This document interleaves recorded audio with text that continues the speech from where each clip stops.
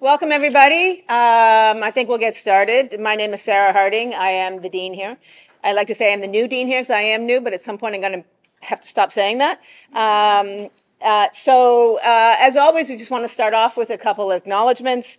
To begin with, Dalhousie is located in Mi'kma'ki, the ancestral and unceded territory of the Mi'kmaq. We are all treaty people. We also recognize that African Nova Scotians are a distinct people whose histories, legacies, and contributions have enriched that part of Mi'kma'ki known as Nova Scotia for over 400 years. So my job up here is very simple and very short. It's just really to welcome you. It's a pleasure to have you all here. It's a pleasure for us to be hosting this event. This is the FB Wickwire Lecture in Professional Responsibility and Ethics with the Nova Scotia Barristers Society. I was telling Elizabeth, who's my right-hand person, earlier today, I'm pretty confident that I met Ted Wickwire when I was here in law school many years ago. I have this memory of him, so all of this is bringing back a little bit of a memory of the person that I met. So I'd like to thank Richard Devlin for his hard work in organizing this lecture.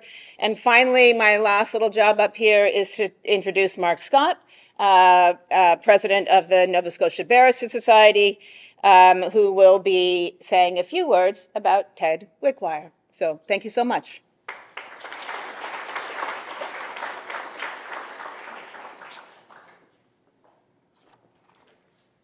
Thank you very much, and good evening, everybody. Thanks for making out on this messy evening. We've all encountered a person who has had that special impact on our lives. Ted Wickwire was such a person. He walked amongst us with purpose, humility, and grace. He was an alum of this university, a gifted athlete, who excelled at Dalhousie's basketball and football teams, an avid volunteer, and was heavily engaged in community and politics. Ted's commitment to the legal profession, to his community, and to his friends was well known. He was a consummate professional. He embodied all that we strive to be as lawyers and, more importantly, as human beings. He practiced and modeled the highest professional standards. I'd like to briefly share just some of the many contributions that Ted Wickwire made in his life to our profession.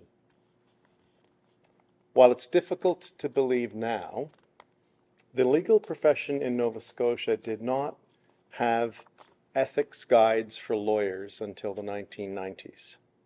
Ted was the chair of the Society's first legal ethics committee, and he oversaw the development of the Handbook on Legal Ethics and Professional Conduct.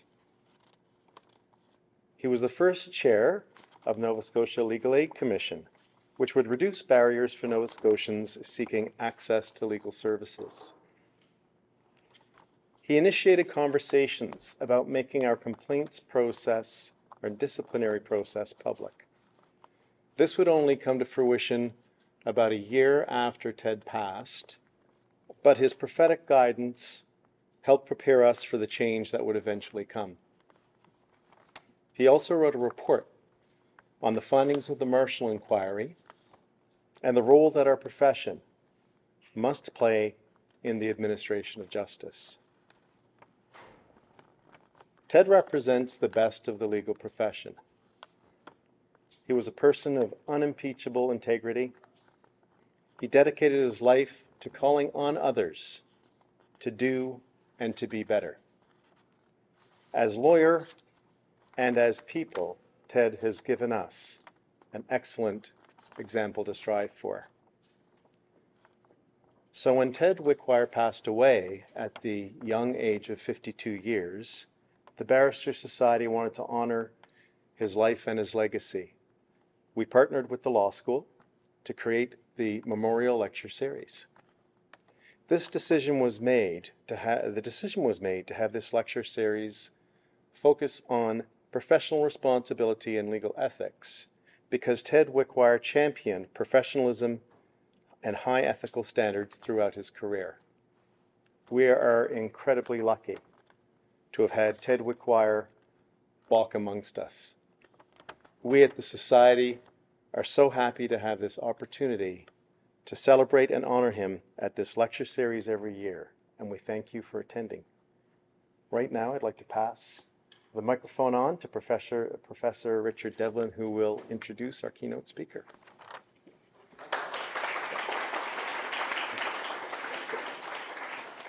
Excuse me, I got a terrible cold, so I'm going to squeak my way through this. Right, so first of all, let me start by saying thanks for coming all the way from Ottawa. Amy's a colleague, and I think we're friends. Are we friends? Okay, I haven't offended her yet. Okay, just checking on it. Right. Okay, originally Amy hails from Alberta, but she spent much of her life in Ontario, her academically for sure. She went to U of T and on graduation received the Dean's Key. That wasn't prestigious enough, so she went off to Yale for a couple of years, did her master's degree, then did her J.S.D, Yale being one of the top law schools certainly in the US. After coming back, she practiced in a litigation firm in Ontario, where she practiced contract law. Contract law, people, is important. Tort law, not so important. Right. Professional litigation, etc. So she did litigation for a number of years, but saw the beauty of the university life, decided to come back to university.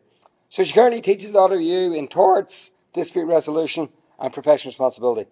And she's just telling me that next term she's actually going to teach a course on artificial intelligence and the legal profession. So that's the seminar course at Ottawa U. She's currently she was the chair of the board of the, she currently is she was the president of the King's Association for Legal Ethics and is now currently the chair of the board. She's also served as the co-chair of the National Association of Women and the Law. Recently, she published as co-author the third edition of Understanding Lawyers' Ethics in Canada with Justice Alice Woolley. And as of this morning, she was offered and accepted to take on a role as a co-editor of the next edition of the casebook that you guys have for your course. So that's her next opportunity and challenge. So, Amy, thanks for coming. I look forward to the talk. And I promise that was great. I'm sorry to have to make you go through that, but I really appreciate that introduction. Thanks for inviting me and having me come speak today. Thanks particularly to Richard and Elizabeth for all their help in organizing it, to the Barrister Society for having this lecture series go on year after year. I'm extremely honored to be here and to be attached to a lecture series that is a memorial of such a wonderful individual that we heard about today. As noted, I'm going to be talking about AI in the legal profession. I'm going to go through a few different topics just to kind of set the groundwork, kind of describe what's happening. But I also want to raise some kind of more philosophical questions, thinking about where we are with this technology, where we might go into the future. So in terms of my plan for today, I'm going to present for about an hour. Here's what I plan to do. First, I'll do some table setting, introduce the concept of AI to the group, go into some details about this current moment of AI we find ourselves in. Then I'm going to be talking about AI in the legal profession. How is this technology being used now? How might it be used in the near future? Then I'm going to get into that kind of more, where are we going with this? Raising some ethical questions and having that kind of discussion with you. And then I hope we'll have some time for question and answer, hearing your questions, also hearing your perspectives about some of the things that we've talked about today.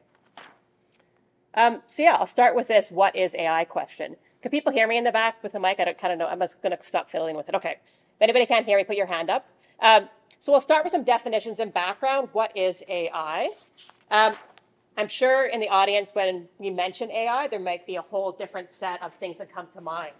So maybe when I say AI, some of you think of sort of a superhuman advanced robot. Maybe you think even more kind of nefariously about the Terminator movies. Maybe some of you come from a more technical perspective. Maybe you have a computer science background. You think about lines of code. There's also maybe a number of you in the room that don't think about AI too much. You have a busy life. You're studying as students. You're working as lawyers. And thinking about the definition of AI is not something that occupies your waking hours. Very possible, there's people like that in the room as well. The reason I kind of set us up that way is just to recognize that, particularly with this topic, AI, often in a room like this, we're coming from a wide range of different experiences, knowledges, and perspectives. I know there's some people in the room that are very familiar with technology. I've also heard from some people attending today that they want to hear about some of the basics. So that's what I plan to do, is start, not for a long period of time, but just a few minutes talking about some of the basics. And the idea is that I can set the table to make sure we're kind of all well placed to have the conversation together and hopefully build some of those basic concepts for us. So what is AI? That's, again, the topic of this first section of my presentation. A good place to start, I often think, is to recognize that AI is a bit of a term of art. It's also been around for some time. Most people trace its origins to the mid-1950s. So we've been talking about AI for a while. What do some people say AI is? Well, kind of a famous quip is AI is just what hasn't been done yet. So kind of looking to the most futuristic type of technology. Another kind of common, simple definition talks about AI doing that with computers that traditionally would have involved human intelligence.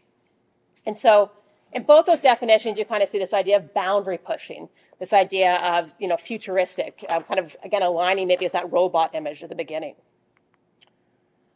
What we're seeing certainly more recently is more and more advanced technology being rolled out. You probably see some of this in the news, or you read about this otherwise. And as we see more and more advanced technology and start seeing maybe some concerns about technology, we are now starting to see things like legislation, guidelines, principles. We would have seen something from Joe Biden the other day, possibly. And so we have now available to us more technical definitions. I should note, in these kind of legislative definitions, oftentimes there's huge fights about exactly how to define AI. So it's not always agreed to in the expert community. What you do often see in these more technical definitions is a reference to systems that can learn themselves. Maybe some of you have heard this concept of machine learning. Or we also hear about systems that can do things autonomously, or maybe partly autonomously. And probably hard to read in the back, but I have excerpted up there, and reading doesn't really matter, but a definition from Bill C-27, which was introduced in Canada. That's the federal AI legislation. At the end of the day, I don't think it's essential for most lawyers or most students to kind of have one particular, very specific definition of AI that they grab onto. To me, what's more important when I talk to audiences like this is trying to explore the idea of basic literacy, and literacy vis-a-vis specific tools that are being used or talked about being used, because the benefits and risks of different tools differ. AI is just not one particular thing. What I'll focus on today is something called generative AI. So that's a subset of AI. So we're kind of start with AI, now talking about generative AI. Generative AI, again, you can define that many different ways. I think this is a simple definition that works well for us, talking about systems that are capable of producing content like text, images, or video. So one way to maybe think about how generative AI is different than other types of AI that maybe focuses on analyzing things. An example I think about sometimes is facial recognition software. So probably people have heard about this technology. So essentially you have AI that seeks to match a face against a database of faces it has. So it's kind of analyzing that face. So that's not generative AI. That's a different type of AI. It uses machine learning too. But if you talk about faces in generative AI, what you'd be talking about are these new tools coming onto the market that can essentially generate photorealistic faces after you've had a text-based description fed into it. Has anybody seen these tools out there? Some people. Okay, so that it's generating something. So that's kind of just the distinction. But I'll go even narrower today. So we started with AI. I've just quickly used the word generative AI and described it. I'm going to be talking about one particular form of generative AI, and that's generative AI that produces text. That'll be my main focus for today. And that type of generative AI uses something called a large language model. And ChatGPT, which some of you may have heard of, is a particular interface built on top of one large language model. What's a large language model? I'll be done with definitions soon, but just a few more. Essentially, a large language model is a machine learning model that can recognize, summarize, translate, predict, analyze sentiment, and generate text based on patterns and relationships it's learned from just massive data sets. LLMs work by predicting the next term or word in a sentence given the words that came before. So again, focusing in on these particular tools that generate text and what that might mean for the legal profession. And I mentioned ChatGPT before. This is a tool that was introduced by a company called OpenAI at the end of November, so just under a year ago. Offered free to the public, though there's a paid premium version. And by show of hands, how many people have heard of ChatGPT? Okay, so more than I did a talk earlier this week, and it was about half. So people are more familiar with technology. How many people have used it? Okay, so fair amount of people familiar with the tool. I have a few demos. We can watch them. We won't have too many. But this essentially is me using GPT-4 to describe the access to justice crisis in Canada.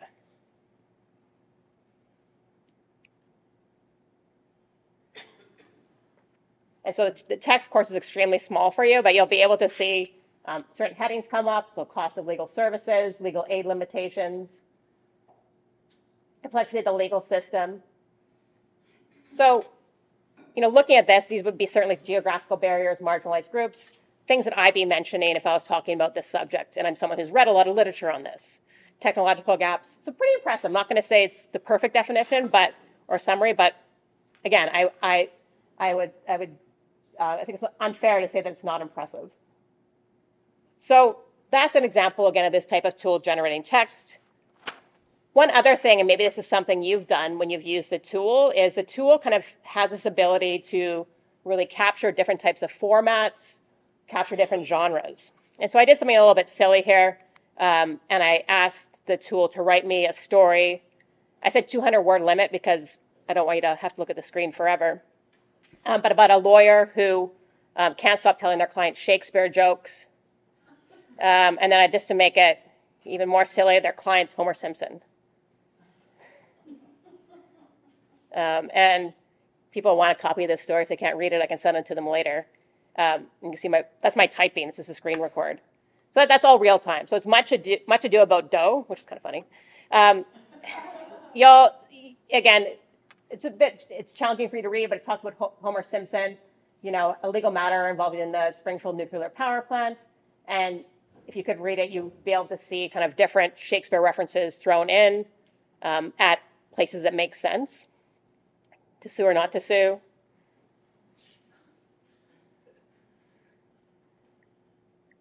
Maybe next time I'll do the audio version of this so people can hear it too. Just 200 words, so a little bit further. I just want my donuts compensated, Homer says. Okay, and then there's an end that makes sense, kind of Homer leaving the office. Maybe next time I'll just represent myself, Lex Shakespeare, more donuts. So again, so a story, I could have got to write a longer story, probably with more complexity, more references. Those are just two examples. It sounds like a lot of people have used the tool before in this room, so maybe not super new to you. When this tool came out, it did kind of blow a lot of people's minds, seeing what could be done with this type of technology. And that included people that worked in AI and who've been thinking for years about what AI could do, who'd worked in the field. Language had always been so challenging, particularly the production of language. This kind of functionality was seen maybe not as impossible, but years off to a lot of people. It had been developing for a while. There was previous large language models, but this type of ability was quite surprising. And I like this quote from an engineering professor in the United States. It says, ChatGPT is outrageously compelling because for years, we've only known of one thing in the world that can generate language, and that was us. And so we look at this thing and think, oh my gosh, it's like us. So something that kind of maybe seemed a bit magical. There's a but here, and Professor continued in his comments, there's a moment when you can realize, or you need to realize, no, it's not like us. And so I hope, certainly people could say there's various ways that I'm, as a human, different than a chatbot that appears on my computer screen. We can have a whole conversation about that. Want to focus just on one thing that has been noticed about this tool as it came to be rolled out. And this is this issue of hallucinations or confabulations. People heard of this term in the room before? Some nods, okay. And so basically it means a tool can sometimes make stuff up in a very compelling way. An example here was in the spring, I asked the tool, Can you give me an example of a Canadian court decision where a judge has made a pop culture reference? And on the screen there, it references the Federal Court of Canada, a judge that actually sits there.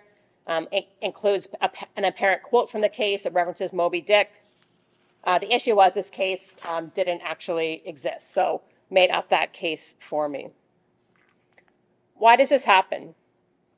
Well, one thing that's essential to realize is when ChatGPT is giving an output, it's not plugging it into a database and looking up an answer using kind of a rule-based formulation. It's producing an answer based on patterns in language. So I ask it to give me a pop culture reference. It's not linking to so it's not linking to Can Lee and looking up cases in a legal database.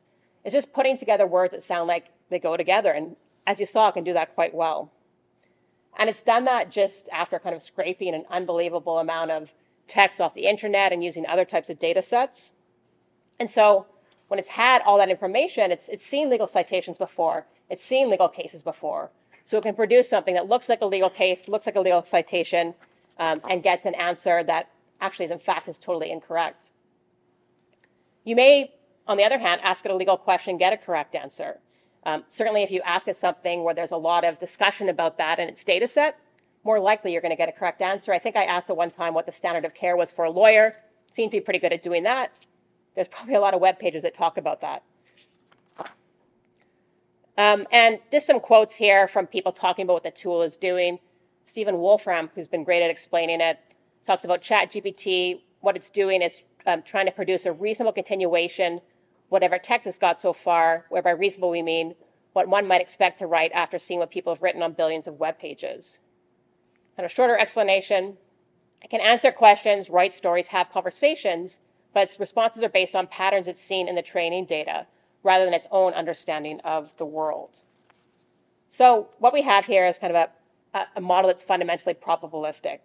It's not deterministic. It's not using a rule-based formulation. It's not looking at a fixed set of options that's been pre-verified. It's kind of falling in the category of legal cases and picking the one that best matches. It's kind of, again, putting stuff that looks like it goes together. That's a very high-level explanation of what it's doing that you can see if you want on the internet, or if you want to email me, I can give you resources that get much more technical. One other thing I think that's helpful to point out is that that type of tool doesn't just involve a machine kind of crunching language patterns. It's also important to note that this tool, when it was developed, had a lot of human training and guardrails put into it, with a goal to make sure it wasn't producing kind of offensive or dangerous content. And so there's also a human training aspect into that tool that I always wanted to mention as well for you. That's, I guess, like a 10-minute lecture on what AI is. You can read, collections of books to give a much more thorough explanation. Again, I'm hoping that kind of puts everybody in the room a bit on the same page. What are some of the main takeaways from what I just said? Understanding that AI is a big and somewhat flexible category. And I think that's helpful to really take to heart, because even when we talk about lawyers using AI, we need to be very specific. What type of AI are they using? What is its limitations? Generative AI is one type of AI. These large language models are a type of generative AI that produces text. ChatGPT is just built on top of one large language model.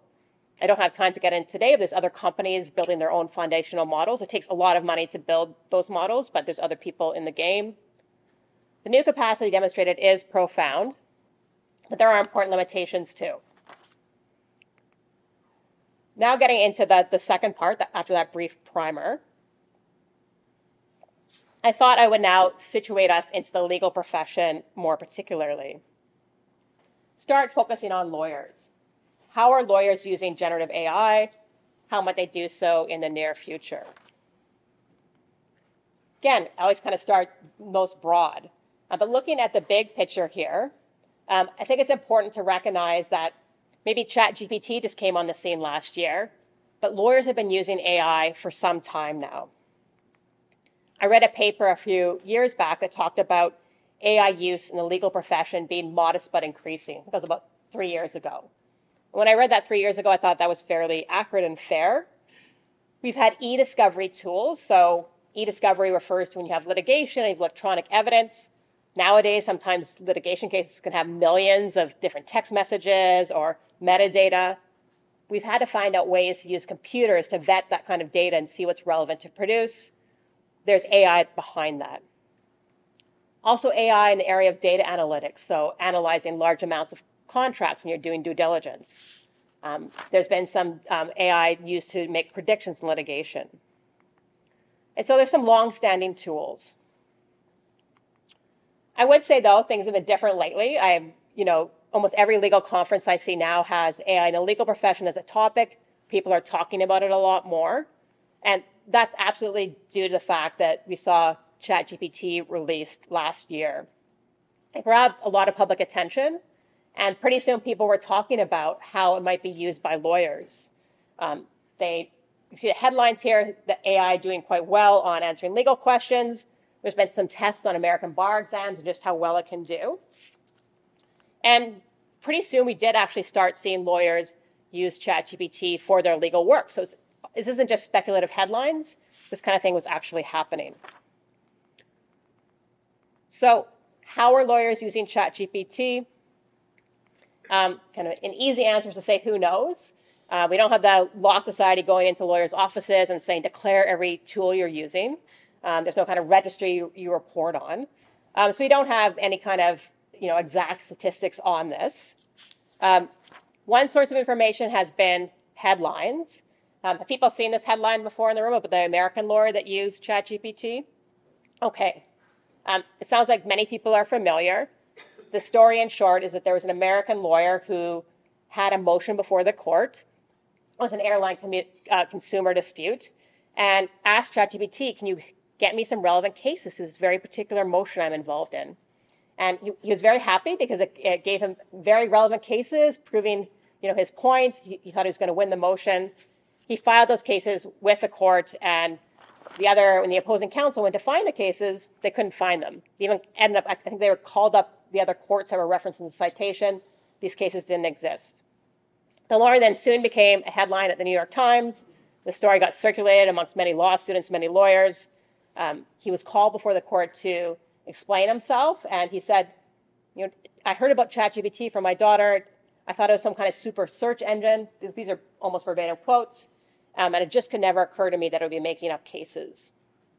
And so we've seen this happen. There's a few other American cases reported of something similar happening. I wouldn't say we have kind of a large number of these cases being reported.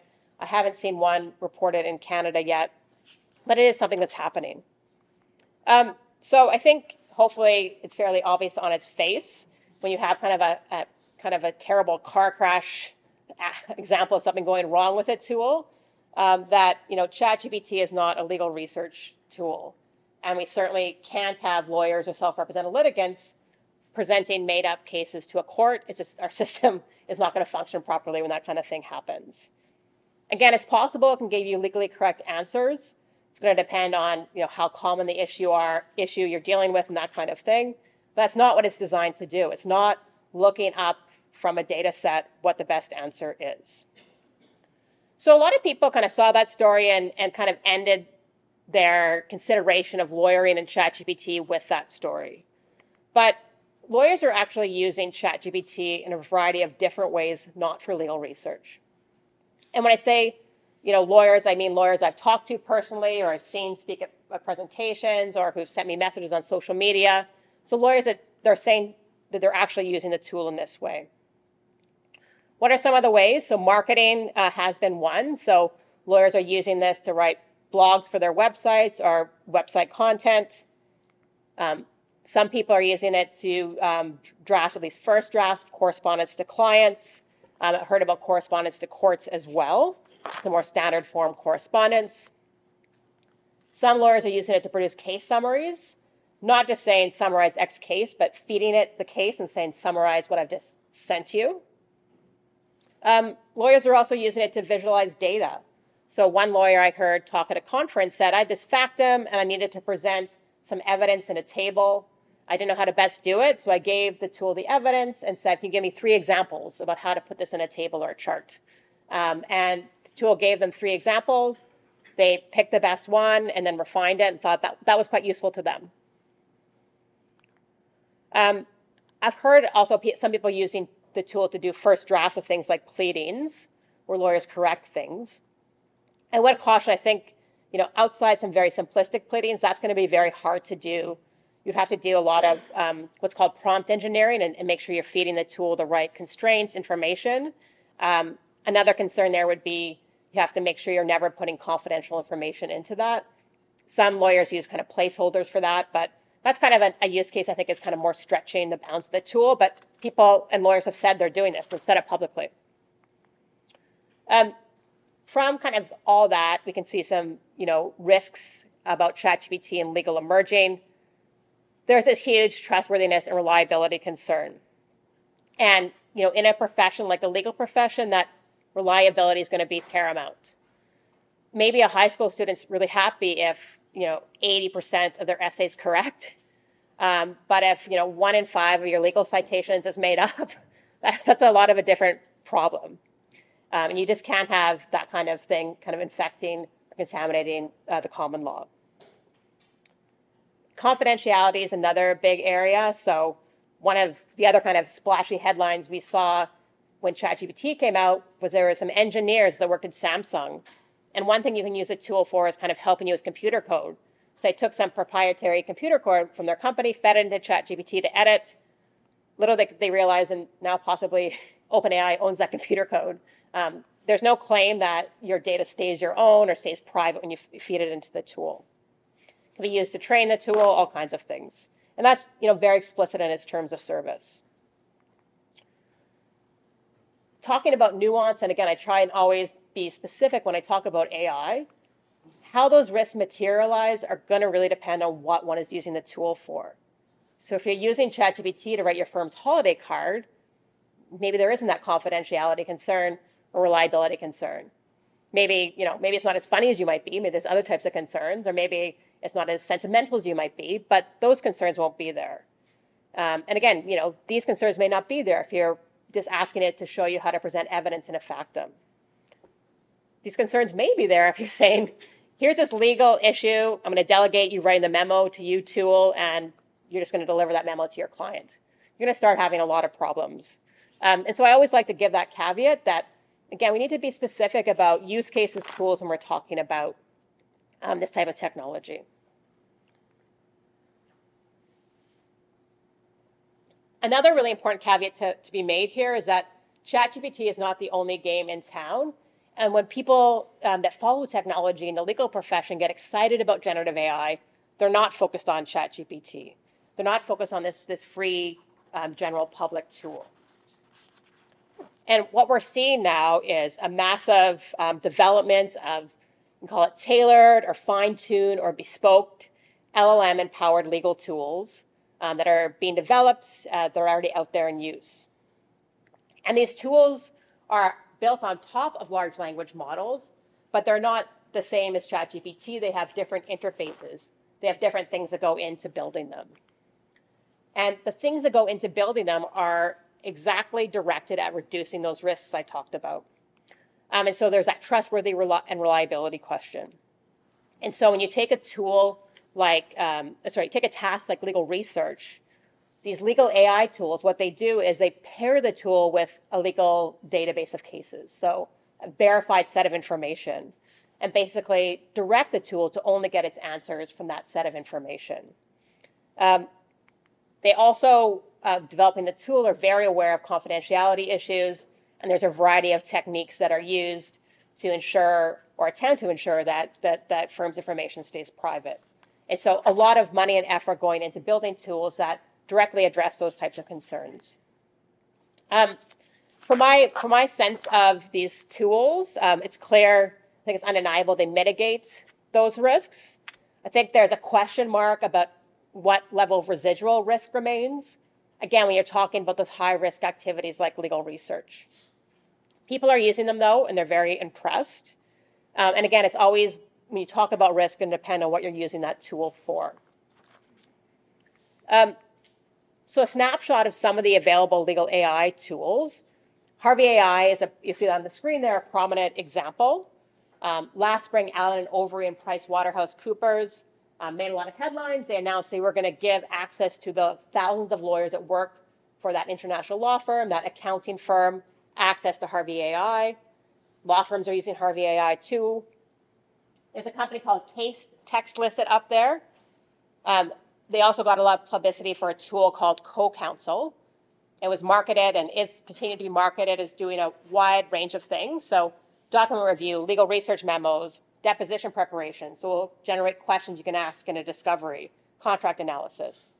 And Case Text was recently acquired in the summer by Thomson Reuters, so a big legal information company, legal technology company, for $650 million in cash. So that is like the level of investment being put into this.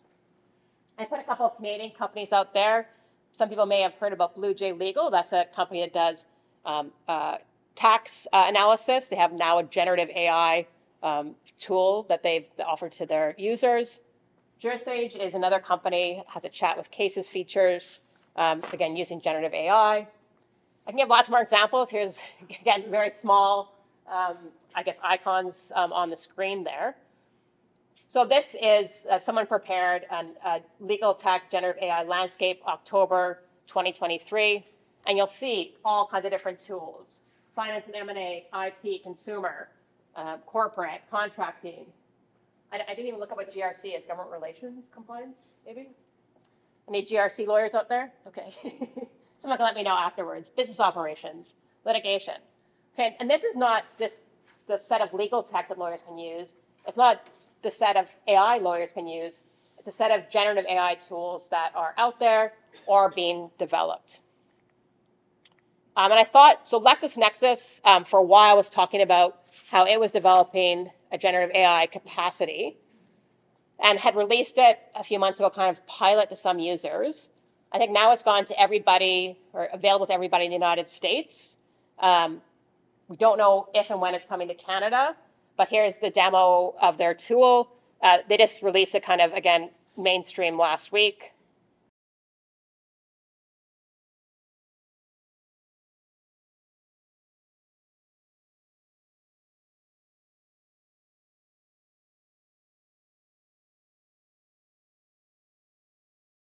Okay.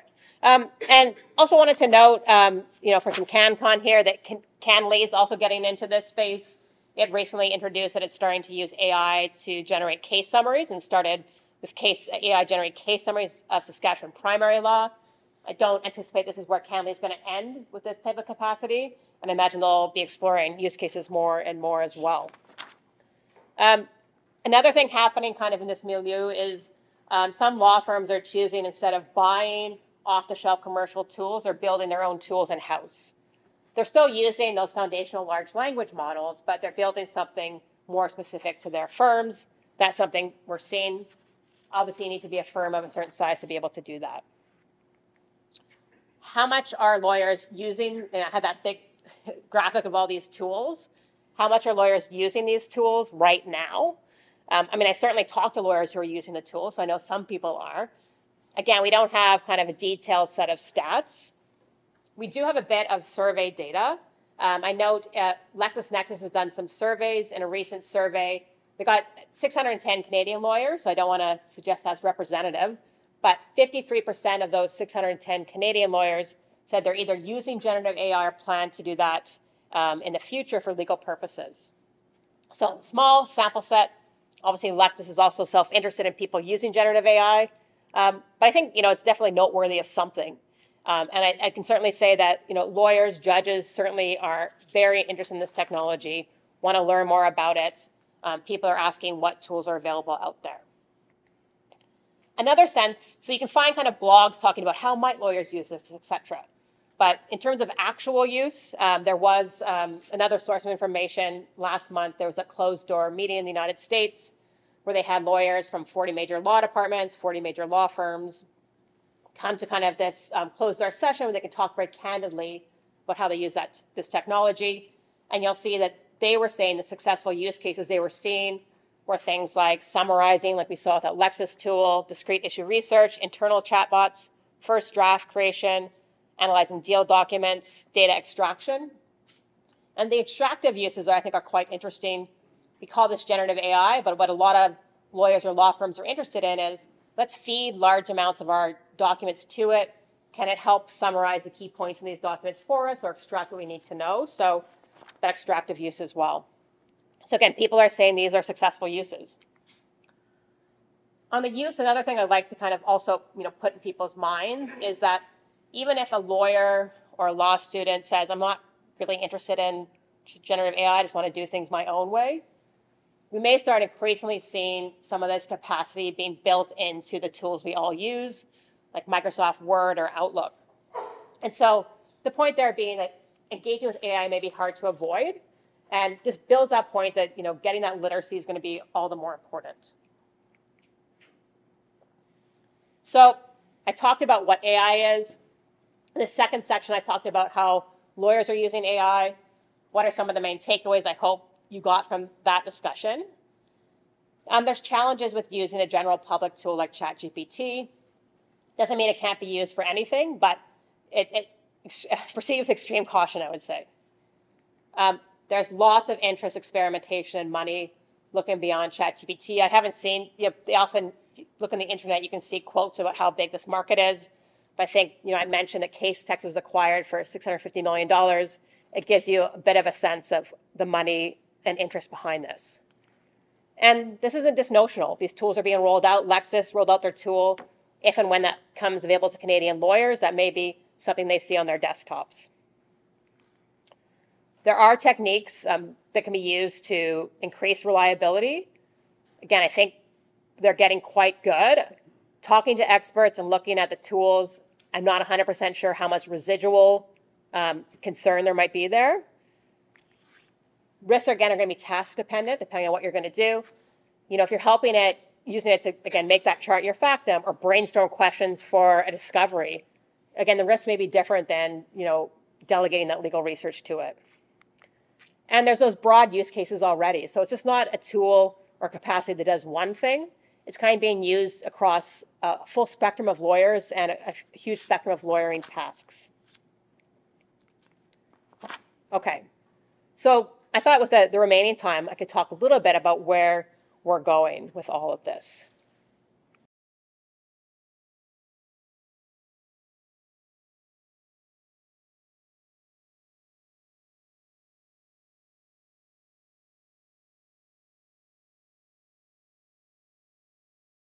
We can watch more amazement, but I'll leave it there. You can see what happens when they go see their boss eventually.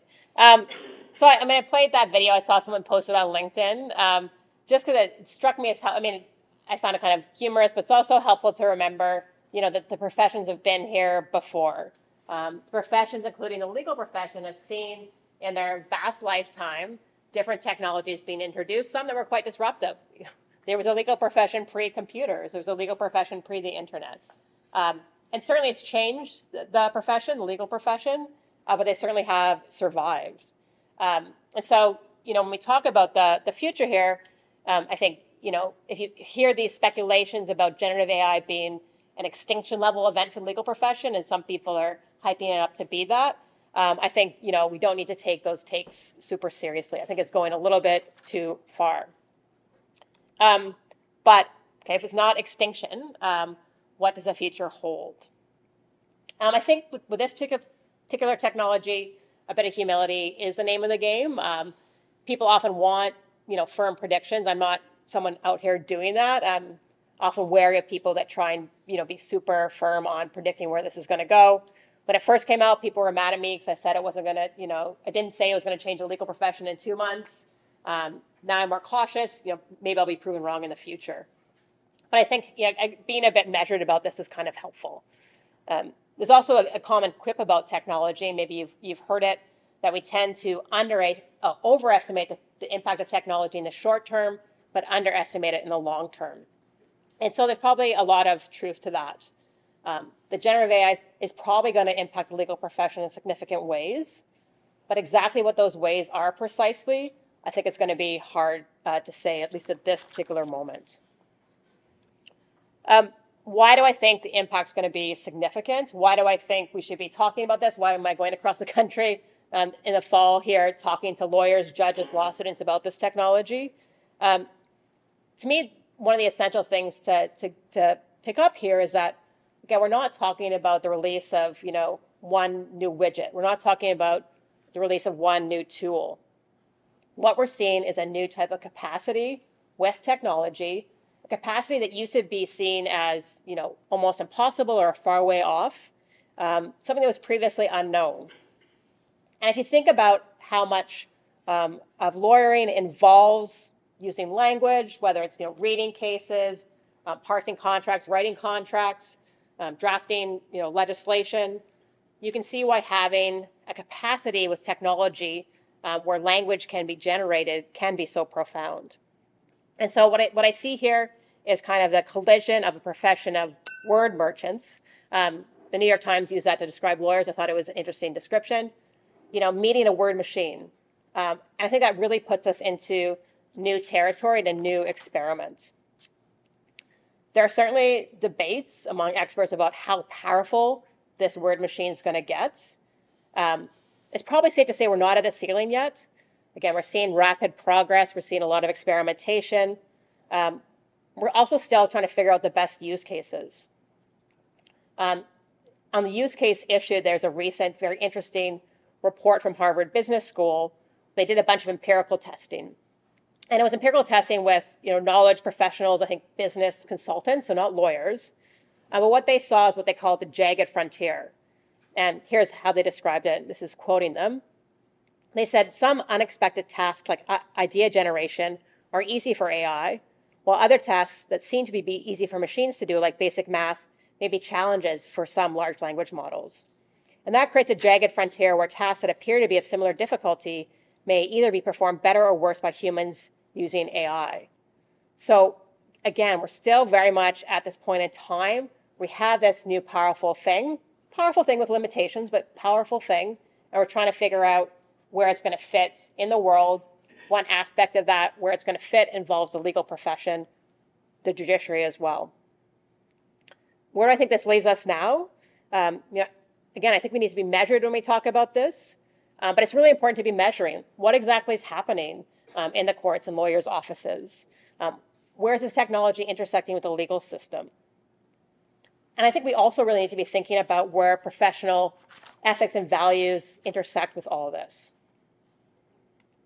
On the legal ethics considerations, previously to kind of orient my thinking on this, I kind of went through all the professional conduct rules and said, where might generative AI intersect? And I wrote a blog kind of trying to be thorough with that. I know there's some legal ethics students, I'm not going to give a legal ethics lecture and go through, rule 1.x, that kind of thing. What I thought I would do, and if you want to read the more thorough account, you can see that blog there. I did think with the time remaining, I'd focus on 3 different areas. Areas where I think there's some kind of new, interesting questions being raised. One thing I've been thinking about are lawyers' obligations in relation to candor. So we have people from the Barrister Society, we have law students in ethics classes. You're probably well familiar that in Canada, our candor rules largely focus on being candid with a client about their legal position. Is their case strong? Is their case weak? What do they need to know? But what about being candid with clients about what tools we're using?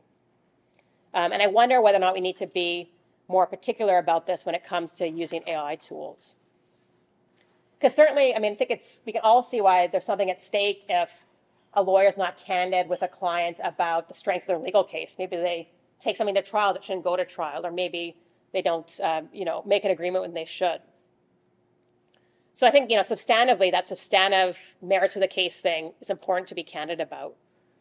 But I'm also thinking about, where and when is it important to be candid about the process? What might be at stake if a client believes a human is applying their legal judgment to a task, but that task is being done either completely or mostly by a machine? There's probably a lot of clients that don't care. They say, do it well, do it cheaply, do it fast. That's all I need to know about. But particularly at this moment in time, some clients feel duped or betrayed if they think their lawyers, typing away and thinking about their legal arguments, but instead is just pushing a button and the machine's giving it to them. What happens if a client thinks that a lawyer is the person writing their emails to them, maybe emails that express things like sympathy or other strong emotions, but is actually ChatGPT simulating those emotions? What's at stake there? I think there is something at stake. I think, when we think about this as a fiduciary relationship, as a trusted professional, I think we need to be thinking about this a bit more specifically. I think there's a lot of big questions wrapped up in this. I think, the medical profession is going to have to face these questions. There's been some testing that say that, chatbots have better bedside manner than human doctors, and so we should start using chatbots, or there's, AI therapy chatbots. So I think a lot of professions are going to be facing this type of issue of simulated sympathy or machine communication. I think we could, in the legal profession, there's some simple interventions we might want to think about. So one thing I saw recently in the American Bar Association rules is under communications, they do say that a lawyer needs to consult with a client about the means by which the client's objectives are being accomplished. So I don't think, and people can correct me if I'm wrong, if I've missed it, nothing totally analogous in the Canadian rules. But I wonder if we do need some signal to lawyers that they need to be candid to clients, particularly when they're using AI tools.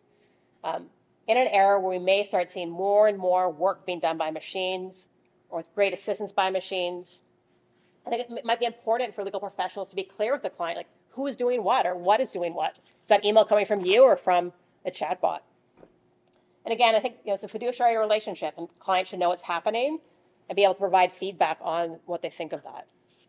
So candor was one area I wanted to raise with you, and happy to hear your thoughts in the question and answer period too, of what you think about that.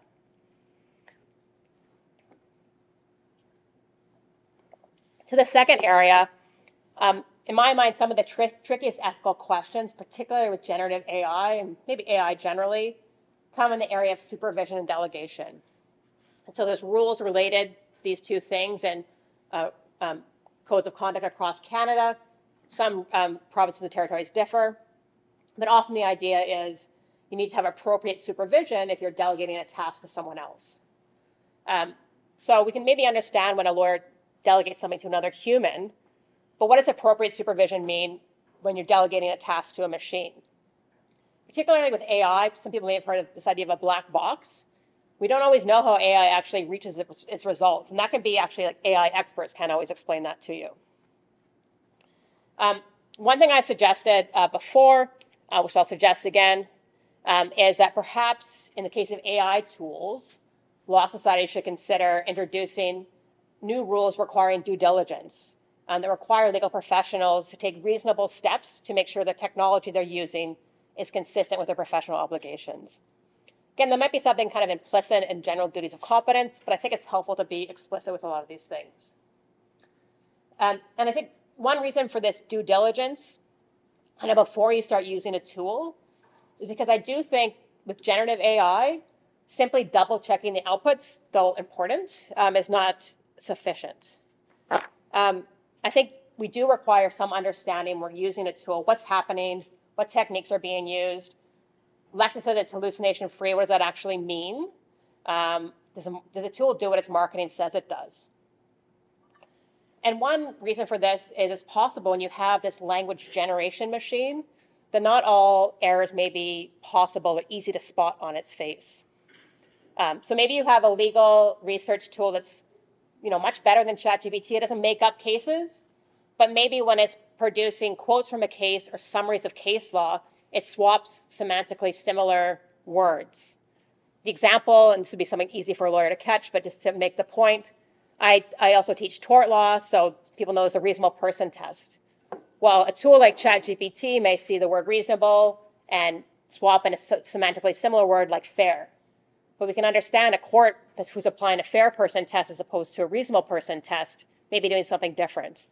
The point being that maybe if you're writing an English essay, having similar types of words or synonyms, that could be okay, maybe even great. But the language we use in law is very particular and needs to be very precise. The general point I'm making, and there's some writing on kind of this subtle contamination and concerns about this that I can direct you to. The point being that the types of errors we may see with these types of tools, and again, it may depend on which tool you're using, are not going to be the same as the errors you might expect if you're a senior lawyer, maybe looking at a student's work. Because you're not going to expect the student to be swapping out words, hopefully. And so due diligence to me is going to be an important thing going forward? I think it's an interesting question. How can law societies assist lawyers with that? There's some interesting conversations about kind of having quality marks or quality assurances. Another piece of this due diligence puzzle I think is important to note is the cost of developing these tools is going down significantly, and also the ease at which someone who's maybe less technically minded can produce something is going down. And so to date in the legal tech market, we've often had very well-resourced, very thoughtful people. We've had, Canley, we've had LexisNexis, we've had Westlaw. What happens if we start having players that are trying to do something quick and cheap and maybe aren't being careful with what they're producing, but they're putting it out to the lawyers? I'm super concerned about that kind of thing being put out to the public. And so I think there maybe is a concern there on the horizon. So that was the supervision question. I think there's some interesting things to think about there. On delegation, something a bit distinct. To me, the issue of delegation when it comes to AI tools, given their potential to maybe do a significant amount of work that lawyers used to do themselves, to me, an important question or something we need to I think, keep in mind is just because a tool may be technically able to do something doesn't necessarily mean we should accede, human contact with that task and get the machine to do it. I think as tools potentially become more and more powerful, as they start potentially doing more and more things in law offices, I think we need to have a thoughtful conversation about what tasks are essential for lawyers to do and why. Sidebar on this, I think there's an interesting lawyer independence issue to be thinking about here. A lot of these tools are developed by a concentrated number of private companies. If we start, again, injecting these tools into our law offices, are we essentially giving some of that legal profession to those private companies and letting kind of all those initial human choices that are made building those tools guide how we practice law? Not talking about something kind of nefarious here, some kind of conspiracy, but I think it's something we need to keep in mind. Also keep in mind when we think about using these tools in our courts. For the image on the screen there, I did some delegation on my own. I used one of those generative AI image generators to generate a lawyer delegating work to a robot. I just typed that in. That's what I got from a publicly available tool. Pretty good, I thought. Other sidebar, another area of my research is deepfakes, and I think that's going to be a huge issue for the legal profession going forward too, if we think about client verification evidence in courts. Another conversation, but generative AI and images is something also to keep in mind. So that point with delegation, I'm going to use kind of a $1,000 term here, or whatever you call those big words, can barely pronounce, but I think we should avoid what Langdon Winner termed technological somnambulism. And the idea there, again, kind of a mouthful, but let's kind of avoid sleepwalking into a future we don't want. Let's take agency and be critical about how we use technology in the legal profession. And to me, critical engagement is absolutely essential. And on my third area, as I'm wrapping up here, to me, that critical engagement piece applies not only to how lawyers might use tools in their offices, but also broader questions related to our justice system. And so lawyers have explicit ethical obligations in relation to the administration of justice. And I do think we need to keep in mind how those ethical obligations might be engaged here. And you'll see that quote from that's a model code, this idea that lawyers have an ethical duty to try and improve the administration of justice, which includes a basic commitment to the concept of equal justice for all within an open, ordered, and impartial system. And so in this context, I think it means that, legal professionals ought to be engaged with, what are the opportunities that exist with AI in our justice system? There's a whole conversation about access to justice opportunities. Again, that's a conversation I think where we need to be quite nuanced about what might be possible and where the limitations are.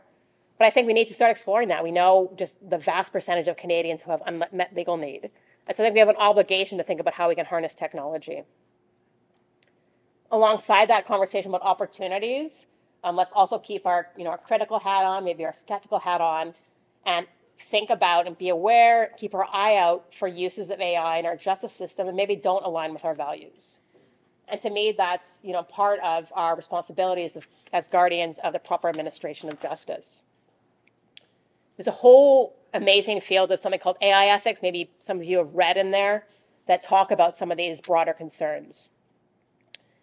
When it comes to the AI I've talked about today, generative AI, some of the concerns relate to privacy. So maybe you've seen privacy regulators are investigating ChatGPT.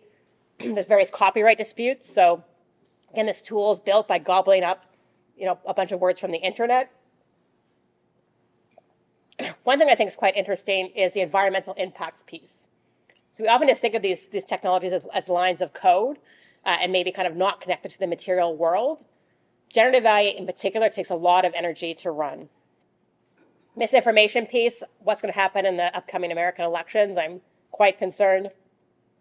Bias concerns, labor issues. So there's been some exposés when ChatGPT was built. They had a lot of offshore labor working in not great conditions for not great money. And their job was to essentially try and make sure that ChatGPT didn't do anything violent or offensive or disturbing. And so to do that, they had to look at a lot of violent, offensive, and disturbing things, and a lot of mental health issues as a result. So I think we always need to kind of keep that broader cloud of ethical considerations in mind when we get excited about new technologies. At least be aware of what those ethical concerns are. I think there's I'm not a pessimist on this technology, and I'm not a 100% skeptic. I think there is tremendous change afoot. There's lots of opportunity here. But let's keep in mind also the risks that may occur to some of our values. And with that, I've reached the end for you today.